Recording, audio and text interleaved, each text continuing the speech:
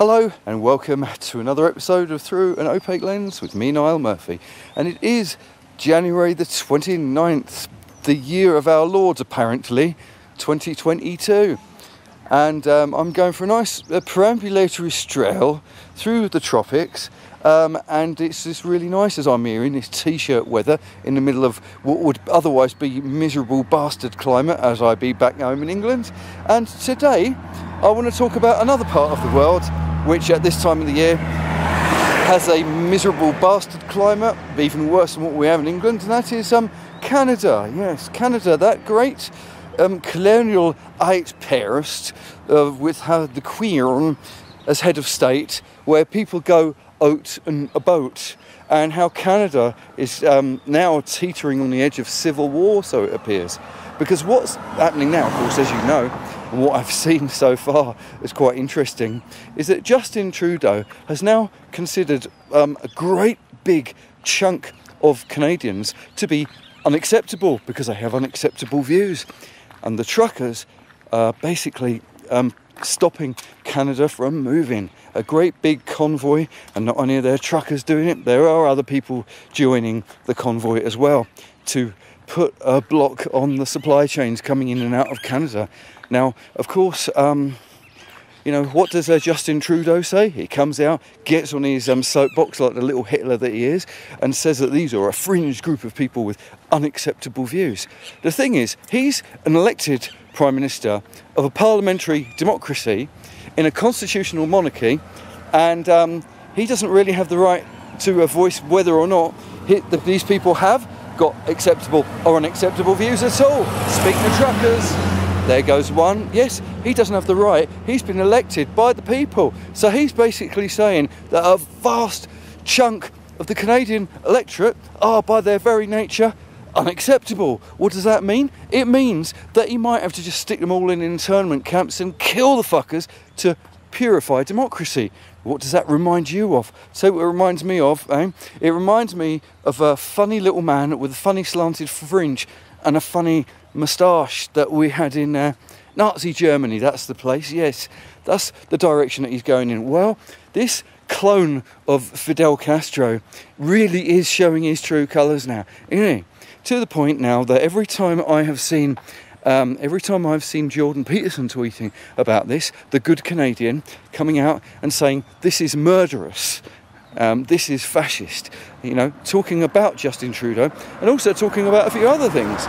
In Quebec state, of course, the French, La France speaking bit of Canada, right? Well, I mean, if you've not been vaccinated and you want to go into a shop, you have to be supervised by these malevolent entities of the state who'll be monitoring what you are and what you're not buying and telling you what you can and can't buy. You can only buy food and medicines, and you're not allowed to buy anything else now. And there will be people frog marching you around, being the dirty, unruly, unvaccinated people that you are, you walking health hazards, you walking vermin who are not allowed to take part in society anymore. Well, all I say is good luck to those truckers.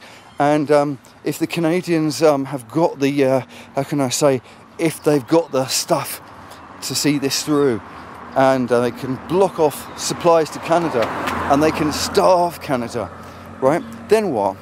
Justin Trudeau had better understand that this fringe group of people that he likes to compare to fascists, right, are the electorate, and they can get rid of him. And that maybe in the next general election, Justin Trudeau is gone. And one day I hope to see something that resembles a Nuremberg 2, where scum de la scum like that twant, there, I didn't say it, there's an algorithm proof word for you, YouTube, that twant, that Fidel Castro clone, who is the utter scumbag, better bloody understand that when he's no longer Prime Minister, and at some point in the future when we have all wrested ourselves back from this tyranny, he will find himself on the wrong side of history.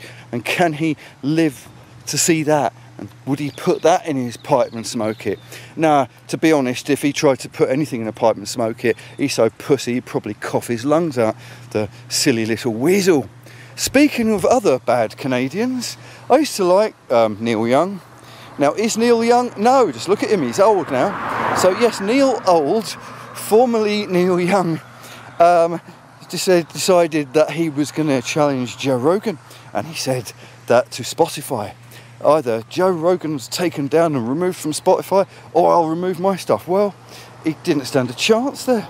The thing is, though, that alright, yeah, Neil Young, never really been a fan of his. I always thought his voice was a bit horribly whiny, but you've got to respect his body of work after all. You know, he did do some good songs that have been remembered. Heart of Gold, Keep on Rocking in the Free World, his connection to Crosby, Stills and Nash, you know, when they got together and done their 4-part harmonies, you know, and the connection there, Graham Nash, I think the English one, the rest of them were Canadians. But anyway, I digress. The truth of the matter is that Joe Rogan, like my mate back in London, who took ivermectin when he had COVID, and he said it reduced his symptoms right down to that of barely like cold when he got it the second time. And I'll tell you, I believe him. I believe him because there are certain types of anecdotal evidence I do believe to be true. When my mate tries things out and he tells me the results he gets, that's good enough for me. He's someone I've known for half my life, and I know he wouldn't lie about stuff like this, right? Well, Joe Rogan had ivermectin administered to him by his doctor, and he spoke about this, and he was smeared. They said Joe Rogan takes horse dewormer. No, he got it just prescribed from him.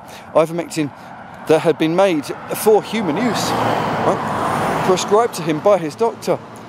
So they smeared him, they misrepresented, they lied about him.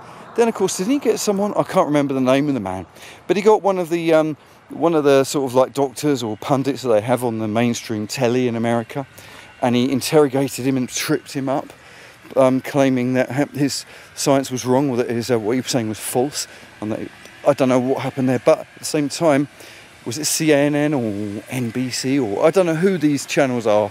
I don't pay much attention to mainstream anything anymore, especially not American mainstream anything. It's so dumb, it's frightening. But anyway, Joe Rogan made mincemeat out of them. They went into damage control mode, and all of the propaganda and all the damage control that they do not stand a chance against someone like Joe Rogan, not a chance at all, because he is more popular than all of them. And he's uncancelable at this point, right? So this is what we have to understand. And of course, Jordan Peterson, who is, I kind of think of the one of the best Canadians, a good Canadian, a proper good Canadian. When he talks about stuff, and he's been on Twitter talking about these rules that have been brought in Canada, referring to them as murderous, and they are murderous. But what do they do with Jordan Peterson? And what do they do with those other good Canadians, the truckers? The mainstream media tries to make them out to be fascists. Now, George Orwell warned us that the next fascists that would come along would call themselves anti-fascist. And that's exactly what's happened. So, the anti-fascist fascists are telling you that the people who are pro-freedom are fascists, right? Well, sorry about the noise of the traffic, but hey, just enjoy it. It's all part of the ambience. Oh, I've got to stop here and have a look at this valley behind me. Check out this valley behind me, everyone. Isn't that nice? You know, sometimes I see a nice green valley like that, and sometimes I think I might be in the tropics. But despite the fact that I'm in the tropics, it's actually quite surprising how familiar that looks for someone who comes from a temperate green island like the one that I come from. Anyway, I digress again. What I am just basically going to end this on is to say that, yeah, with the likes of people like Jordan Peterson, as well as all those truckers in Canada that are standing up for their rights, good on them, more power to them, fair play to them. And if it turns out that there's this bunch of propagandists, sociopaths out there, you know, calling them fascists, we've now got fascists calling freedom fighters fascists. Now, it's only a matter of time before people start, enough people en masse start understanding how to decode this doublethink, this inversion tactic that George Orwell come up with. You know, now of course he come up with this. Unfortunately, a lot of these people have come along and started using it as a manual. But he was very good at, for anyone who's read 1984, and I would recommend that you read it, I would recommend that you listen to the audiobook, and I would recommend that you watch the film with John Hurt and Richard Burton. And then I reckon you do all three again and learn about how these techniques work. Then they can't control your mind, right? That's how it works. Everyone who reads 1984 cannot be brainwashed by 1984 tactics, and it's only a matter of time before enough people wake up to this. And this is why I remain optimistic, you see. I remain optimistic because, you know, sometimes we have freedoms, we rest on our laurels, we become complacent, we end up realising, or not realising, that, you know, we don't appreciate it, and we take it for granted, and it's just there. But sometimes we do need our freedoms to be challenged, because it's the only way we can maintain them.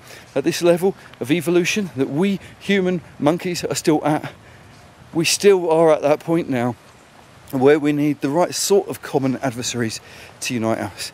I would love it if we could get to a point where we didn't have this, you know, because a lot of the time I do think, my God, I hate being human, it's so fucking primitive. But that's where we're at, right? And this is what we've got to try and do.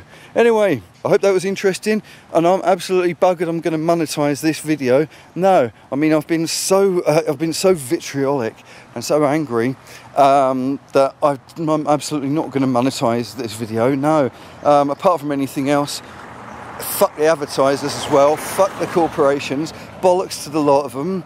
And luckily enough, my channel is still quite small, because I only have, what, I don't know, just over 1,000, 1,100, is it right? Something like that. Was it 1,200 now? Getting close to 1,200.